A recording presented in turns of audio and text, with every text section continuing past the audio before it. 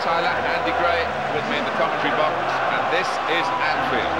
Game today, Liverpool against Wolverhampton 1. I know it's easier in our jobs, Andy, when the noise levels are really up, and with the all-seater stadium, which we all understand is the right thing to do for safety reasons, doesn't perhaps hit that crescendo of noise every time, but there are still some great places to go to full of the noise level. Absolutely, and often it's the smaller clubs, you know, Martin, that provide that noise. I mean, I could think of Portsmouth, I can think of Stoke City, where it's unbelievably noisy when you go there.